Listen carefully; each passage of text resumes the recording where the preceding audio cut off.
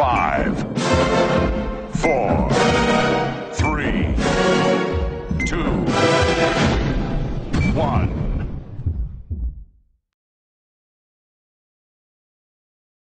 Hello, my name is Igor, and in this short video presentation we will talk about dynamic form layout accomplished as a result of changing the positioning of fields on screen by means of proc code.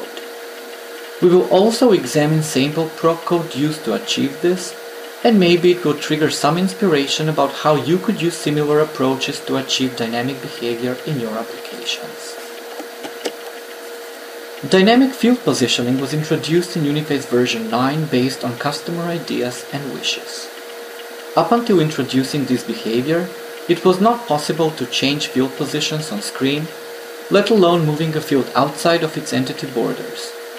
As of version 9, however, it is possible for a field to be moved around the form at will, change its size, even position it on top of another field.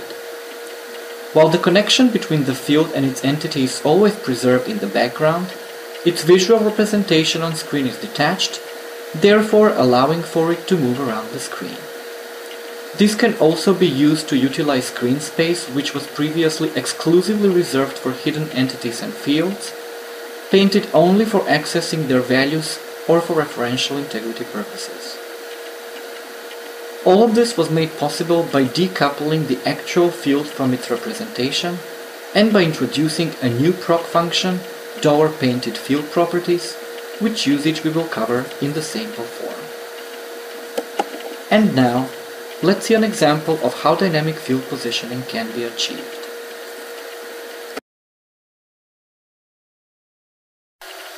Let's look at the following form. In this form we will manipulate the position of the edit box painted here on top, called edit move, and for that we will use the command buttons painted here below.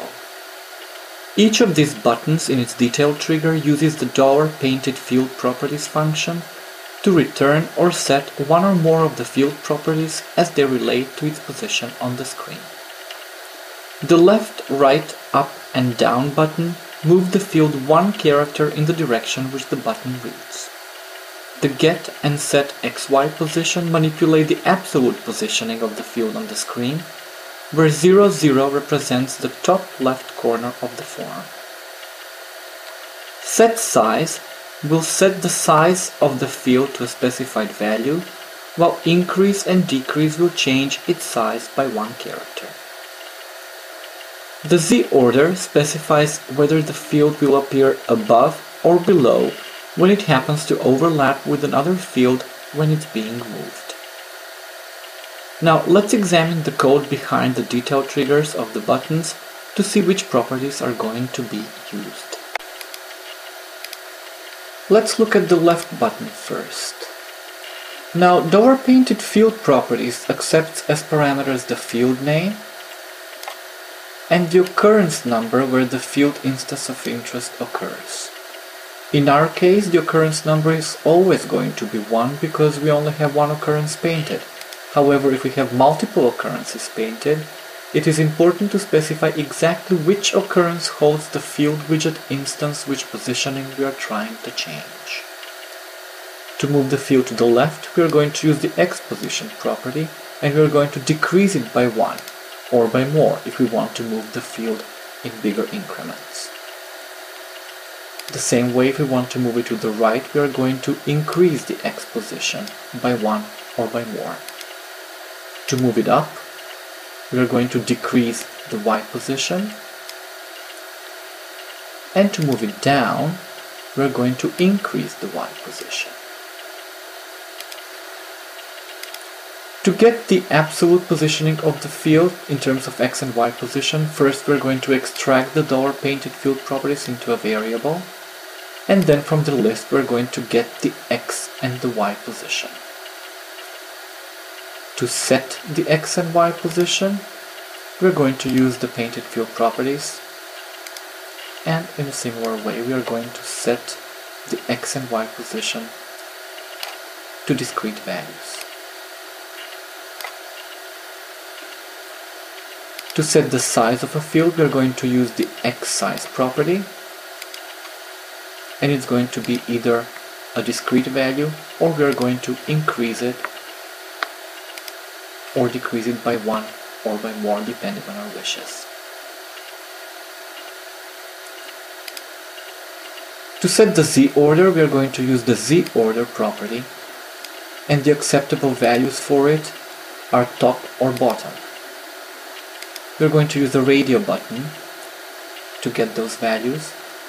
If we set it to top, then the field is going to be above other fields if it encounters them when it's being moved, and if we select bottom, it is going to go below them. Let's see how that works in practice.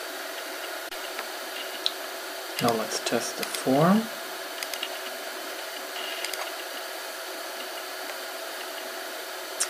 So let's move the field a little bit to the right, maybe down, up, or left. We can get its XY position. It's currently 2510. We can set it, let's say, to position 00, which is the top left corner. Let's bring it back.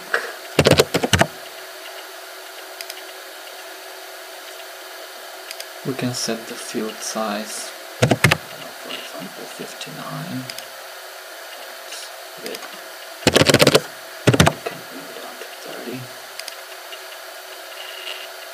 Or we can increase it by 1, as we called it, or decrease it by 1. Now let's see what's going to happen when we change the z order. Let's say that we want the z order to be top.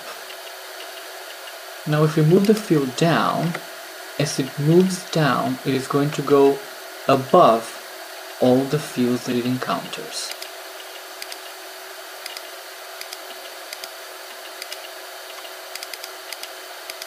Let's see. If we set the z order to be bottom, it is going to go below all the fields as it encounters them.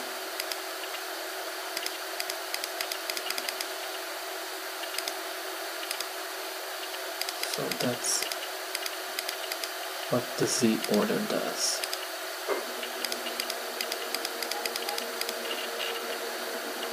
And that's basically it. Now, if you want to read more about dynamic field positioning and dollar painted field properties, you can do it by accessing the online help by pressing F1 in your development environment, or alternatively, you can visit the Uniface library at Computer's Frontline.